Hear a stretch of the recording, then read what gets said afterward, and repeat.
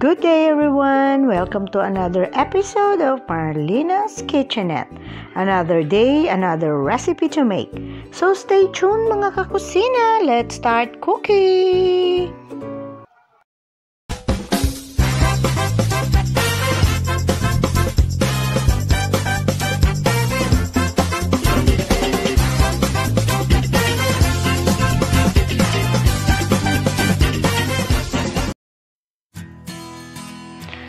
So mga kakusina, ang recipe natin for today is we're going to make a taco boat. So here is our ingredients mga kakusina. Meron tayong taco kit here mga kakusina, pero kung wala kayo niyang nabili sa grocery na yan, pwede tayong gumawa ng alternative. Okay? So ituturo ko yan sa inyo mga kakusina. So dyan lang kayo, start na tayo sa pagluluto. So i-finely dice natin yung ating carrots. Ito yung mga gagamitin natin sa ating mixed toppings. And then yung ating onion and tomatoes. Tanggalin lang natin ang bahagya yung buto para mabawasan yung pagka-watery ng ating tomatoes. So kung bago ka lang at napadaan sa channel ko, please don't forget to click the bell down below. So manonotify ka pag meron tayong mga bagong uploads. And you are watching Marleenas Kitchenette. Okay mga kakusina, i-finely chop natin yung ating lettuce, yung ating fresh lettuce. And then set it aside. At lulutuin na natin yung ating beef. Yung ating ground beef. Isote muna natin yung ating finely diced carrots and onion. Please follow FB page Marleenas Kitchenette at yung ating simpleng lutuin sa ating kusina group. Please follow nyo din mga kakusina for more fun and giveaways. In-announce ko na kanina yung ating top 3 contributors mga kakusina. You can claim your prize, 300 pesos. Congratulations! So ang ating top 3 contributors, si Mamita, si Miss Frias, at si Miss Len Nice Kind. Congrats! So kapag tender na yung ating beef together with our carrots and onion, mga kakusina, dahil nakasama ito sa pakete ng ating taco kit, so yung seasoning niya is on a packet. Pero kung if you're going to make your own, pwede rin naman mga kakusina.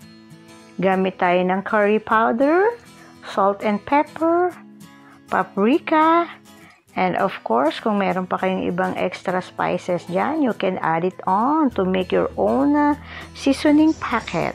What you're gonna start off with is the guacamole, so that it gets distributed evenly, because you can flatten it out yourself instead of just putting it randomly on top of other ingredients.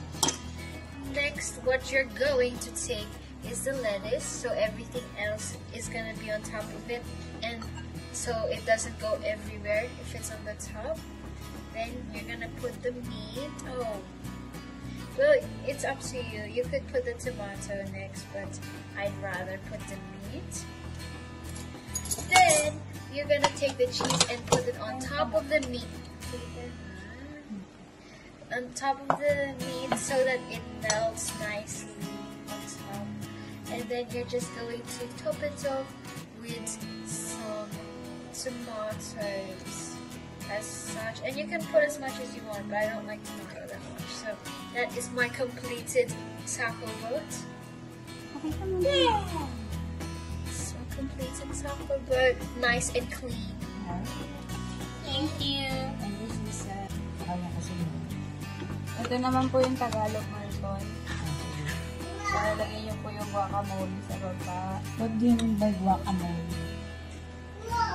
Wow daw. Wow, okay. Mixture of avocado and tomato. Okay.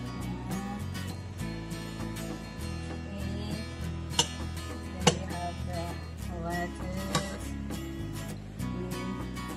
The cheese.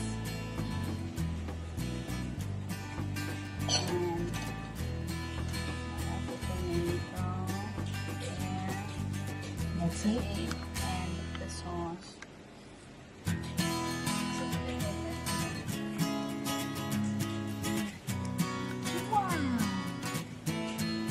Salsa. This is Nelam's way.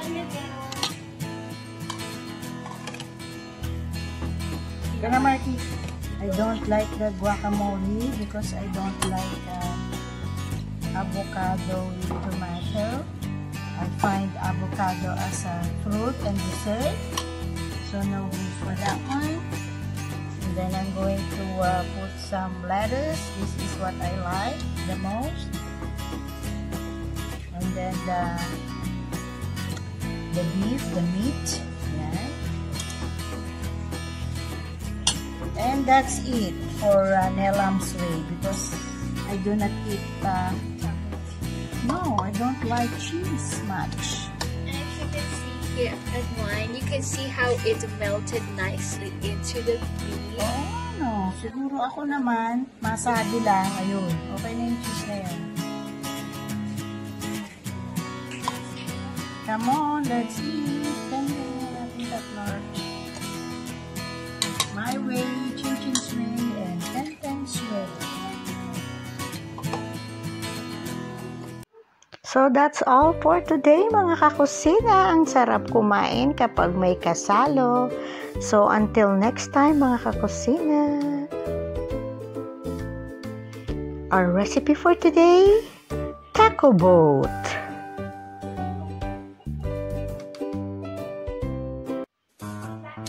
Thank you for watching Marleena's Kitchenette. And please don't forget to like and share. Subscribe to Marleena's Kitchenette. And please hit the bell so you won't miss a thing. See ya!